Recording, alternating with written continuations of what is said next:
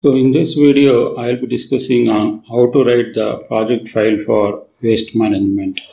The first part of the project file is we have to write the introduction, what is all about waste management and what is the impact. At least we have to clearly call that out at a high level in the introduction.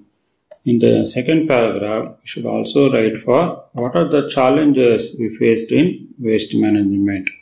The waste management can be having lot of issues given these are some of the waste project management challenges, and how do we overcome these waste management is by following various strategies. We have to write the strategies in the next section. Here I have talked about waste reduction initiatives, recycle and recycling programs, and proper disposal of waste. So these are some of the waste management strategies. We have to write about what are the innovative solutions which we can adopt for sustainable waste management, which can be done in the long term.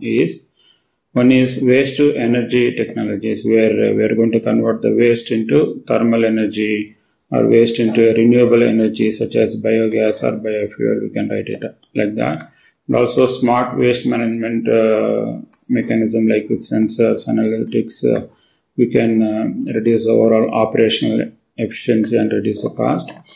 And also circular economy principle also we can do in order to reduce the waste management. And also there required to be proper community engagement should happen, and we should also give education to the people so that they can do the right way of waste management, so that they can save our environment. And the last paragraph would be the overall conclusion about waste management. So this is how you should write the overall project file for waste management.